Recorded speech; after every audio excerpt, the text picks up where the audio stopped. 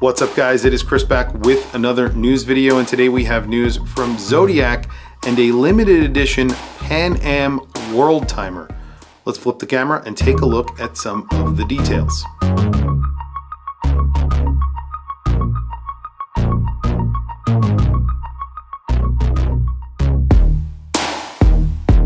So as I mentioned in the intro, Zodiac are back with another Super Seawolf World Time GMT.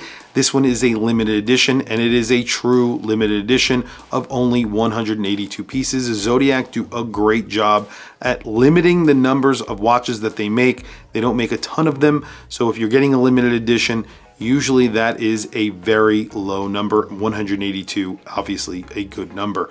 This is the reference ZO9412, and it is a collaboration with Pan Am, so you have some Pan Am styling and color to this watch. This is a GMT. It gets a bi-directional bezel. It has a world time bezel because it's a world timer, so you have the cities printed on that bezel. That bezel is made out of mineral crystal, so stainless steel with a mineral crystal insert. It's a 40 millimeter watch with a 13.6 millimeter thickness. It's powered by the Soprod C125, a caller or office GMT. All that means is that the GMT hand moves when you are changing the GMT time. That is really it. It is automatic and works very similar to an ETA or Sellita product.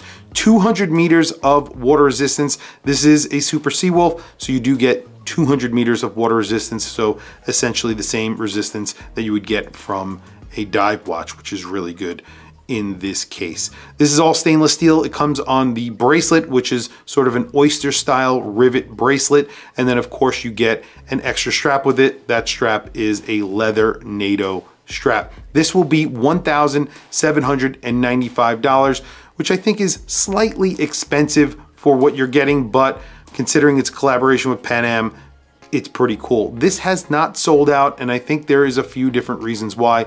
They probably should have went with a blue dial on this watch, in my opinion, and did away with the logo that they put in the center. Sort of a ghost logo is in the center of the dial and takes up a majority of the dial. You also have a black chapter ring with a 24-hour scale. It sort of breaks up the colors a little bit. I really would have preferred a blue dial with a blue bezel.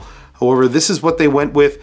I don't think it looks terrible, but it's probably not going to be as popular as if they went with a blue dial with that logo, just one logo down at the bottom by the 6 o'clock. You also have a date on here, so the dial does look a little bit busy because of all of that. Tell me what you guys think down in the comments below. What do you think of this watch?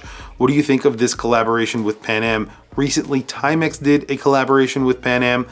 All of those watches pretty much sold out immediately. There's only 182 to the entire run of these, and this has not sold out yet. So only time will tell. Anyway, guys, tell me in the comments below, what do you think of this watch? What do you think of collaborations with Pan Am? There have been a few that have been peppering through the watch industry recently, and I'm actually pretty excited about it. I really do like them. Tell me what you guys think in the comments below. Please also don't forget to like and subscribe, hit that bell icon. It is super helpful for the channel and I very much appreciate it. Please follow me on Instagram.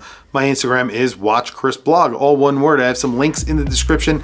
Those links are to Amazon. If you click those links and buy anything, it helps support the channel. It doesn't cost you anything extra. However, I very much appreciate it. Anyway, thank you for logging on. I'll catch you guys in the next video.